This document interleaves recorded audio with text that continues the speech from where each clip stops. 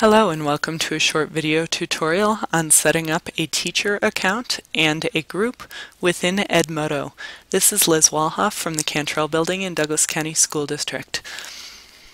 Within Douglas County School District, we have created accounts for all of our schools in Edmodo. Edmodo is a free social networking site for educators.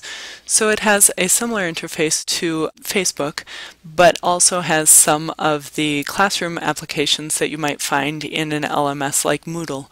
Plus, it's also ad-free and a little bit of a safer environment for our students. Douglas County School District teachers, you would go to dcsdk12.edmodo.com. Once you're there, you'll see this screen. Click on I'm a teacher, and then the following box comes up. As you see, you have to contact me for the school code. I'm going to enter in the code for the Center for Professional Development. I'm going to create a username. Setting up my username and password, I'm going to choose one of my many Gmail addresses associated with the district, choose my title,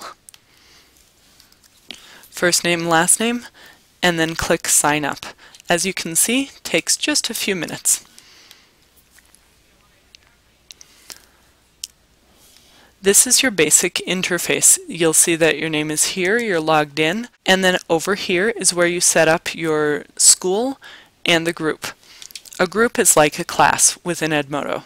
Let me zoom in a little bit on that. Now my school, in this case, is the Center for Professional Development, but it could be an elementary school, middle school, high school, whatever it is, and you'll see that you're also automatically associated with the district. So you have those two communities. If you scroll down a little bit, you'll see also that you're automatically enrolled in the support community. Edmodo has a series of people that they assign to be able to answer questions that you have. They're very timely, they're very polite. It's a great support system. What you are going to do then is you're going to go on the left to this Groups section and you're going to click on Create. Your group could be a prep that you teach, or it could be a class period that you have, or a school year.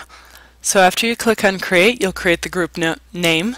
For example, you could say Period 1 Biology. You can decide whether you want that to be an area where people can just read or whether they can post. Since we are trying to train our students to understand the social networking and doing it responsibly, I suggest leaving this off so that people can read and write. You can select a grade range. So here I'm going to click on range. If I'm at a high school, it's probably 9 to 12, so I'll just scoot my slider bar over. Select a subject area.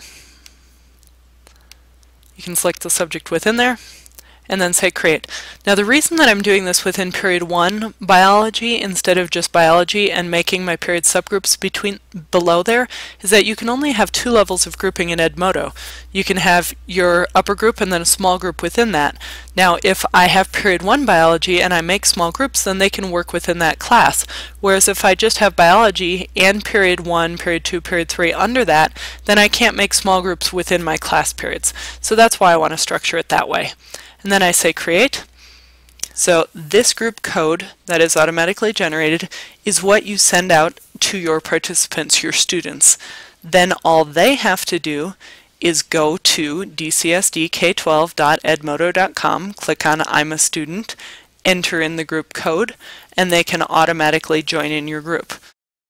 Teachers who are taking your courses can click on I'm a teacher, create their account, and they can still join the group just by entering in that code.